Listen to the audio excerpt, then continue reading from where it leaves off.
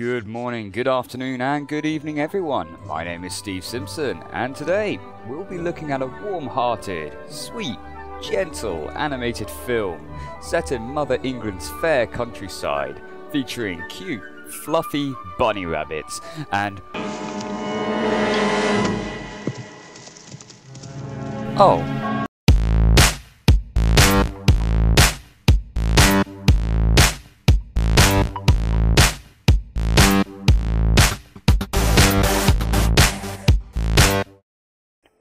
Yes, today we'll be looking at Watership Down.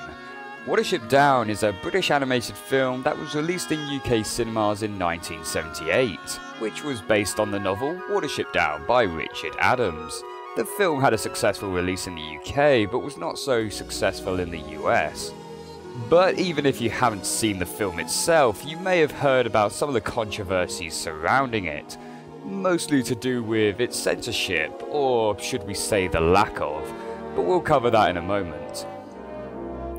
The film's plot focuses around a group of rabbits in the English countryside. The main characters in our group are Hazel, the level-headed and logical thinker, and his younger brother Fiver, who can see visions into the future.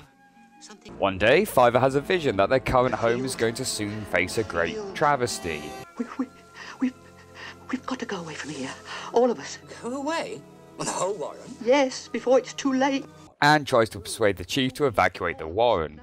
Now, in May, the mating season.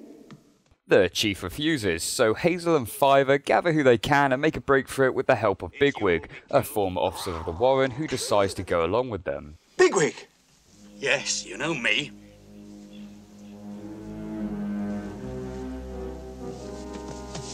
He won't be long coming back with the Owsler. Right. Well, I think I'll come with you. The plot itself is nothing special and has been done many times. Characters not very happy with place A, trying their best to get to the salvation of place B. What makes the film stand out, however, is the deaths that occur throughout. Right off the bat, we see the first member of the group get taken, and it's done so quick and sudden without any dramatization or mourning that you know this is not going to be the last death we'll see. We better keep moving. This gives the film an entire sense of awkward tension throughout, knowing each obstacle our characters come across could quite easily be their last. Funny enough though, out of all the obstacles they face, and there's a lot of them, the greatest threat they seem to come across is other rabbits. They discover another warren which is led by the tyrant General Woundwort, who, as far as any bunny villain could go, this guy really takes the carrot cake. He's powerful, cunning, and ruthless with anyone who opposes him. Which leads us to the main controversy of this film.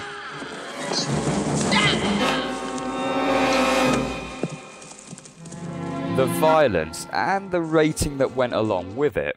Now, when it comes to censorship, I'm usually not a fan of it. I believe the art form should be left as it was and originally intended for the audience. But at the same time, it should be given the appropriate label or given a viewer's discretion. Prime example of this goes with cartoons from the 1930s and 40s. Brilliant pieces of art, but what was considered okay humour back then with propaganda and racism, not quite as accepted now. This film in particular received a U rating, and just to clarify what a U rating means... When you rent or buy a video, you need to know that the film you choose is suitable for the audience at home. To help you understand what the film is like, you can look at the certificate it has been given. This film has been classified U. That means it can be seen by people of all ages, and there will be nothing unsuitable for children. Nothing unsuitable for children.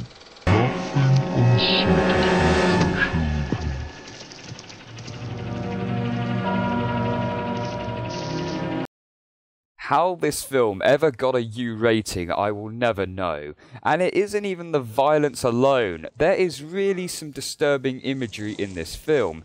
One scene in particular where we see the rabbits getting buried alive, slowly suffocating and going insane underground. The air turned bad. Runs blocked with dead bodies. We couldn't get out. Everything turned mad. Water, earth, roots, grass, all pushed into the air. This scene freaked me out as a kid and still creeps me out to this day. And finally, there's also this. We help you. Piss off! Did you catch that? Piss off! Piss off! Well, I guess you're already more qualified than the censors. Yes, folks, that seagull just told our rabbit heroes to piss off. And all this footage you're seeing now is recorded from a DVD I own. And considering this film came out in the 1970s, it's not like they haven't had any time to correct this certification, or at least censor out some of the extreme violence and swearing. However, disregarding the certification, do I recommend this film? Despite the obvious talking point of the film's excessive gore and violence, it is actually a lot more than that. It's a film which has well thought out characters, who because of the film's nature, you really root and fear for. The plot is simple enough to follow, it's nothing new, but it may offer a new viewing experience through the sheer tension it offers, and despite all that tension, even manages to fit in some great moments of comedy. You stupid bunnies! You got no mates! Where are mates? Where are chicks? Plenty trouble for you! You need mates! However, I can see how this film may not appeal to mass audiences. There's the violence, obviously, but also other things, like the pacing can feel slow at times. Dialogue may come across as bland and a bit too mature compared to other animated kids films like the Disney series. But then again, that's not what this film is going for. It wants to feel more realistic, it wants to have a more serious tone to it.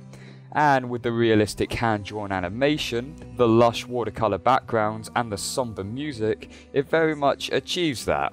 And if that sounds like the film for you, give it a watch. If you're a fan of the faster paced, more comically driven Disney type of film, then you may not find this one as enjoyable.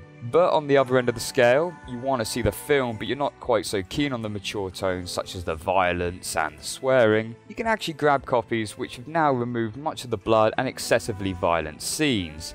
But as I said, try to watch it in its original state if you can.